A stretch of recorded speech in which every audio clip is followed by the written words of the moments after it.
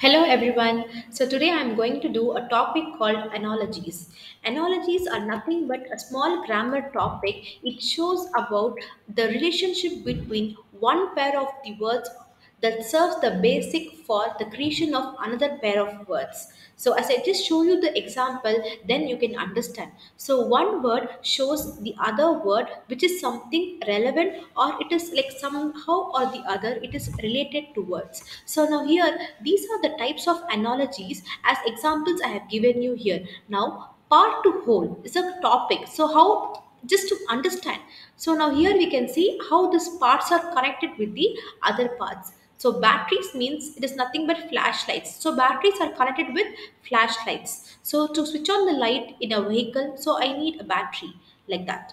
Then hard drive and computer. So hard drive is something related to computer, like that. So the same concept come as the part to whole, like that. The other one is cause and effect. So how this causes and affects it happens. So fatigue is nothing but yawning. Itching is related to scratching. So this base word is something relevant to the other word. So this is what it is called as analogies. Here are like examples, like here again we will discuss now. So person to situation. So mother means home. So normally we go to home, we search for mother. Teacher means school only, like that. Then synonyms. Obese, fat. Slender is thin. Antonyms: poverty, wealth, sickness, health.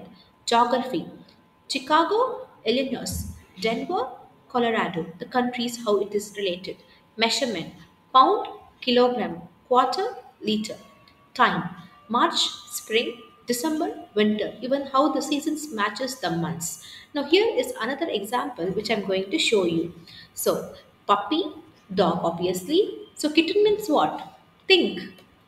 Kitten means what word will come there? Something relevant word. So kitten means it is obviously the cat. So here the answer is the cat. So this is how the analogies come, and they are related to each other, the basic words. Also, as I showed you the examples for the better understanding. Now we'll look into the other examples. Now, how do you write an analogy in the sentences? Analogies are like written in these forms. Happy is to sad, as generous is to selfish. So happy is related to sad, and generous, the word is related to selfish. So this is how you write analogies of words. Examples as I've given you here. So examples. So iron, Fe. So iron is nothing but Fe means it's a chemical term written in the shorter way. Same like for silver, it is Ag. So we are just writing. So iron and Fe, silver means it is Ag. This is the shortest form of word. Nose, head. Finger, hand. So only in the hand we have finger, and in the head we have nose. Pen, cushion, letter, envelope. Reptile, turtle, bird, parrot. Blue, blue, flower, flower. The same, more or less the same words. Bomb, hot, amusing, and hilarious. So here are again the same types of analogies as I told you in the first slides. Some a particular topic based on the relevant words. Here it is very much shown. So the type of example with the example. So for every type of analogy, there are some examples for your reference. So you can look into this. Okay.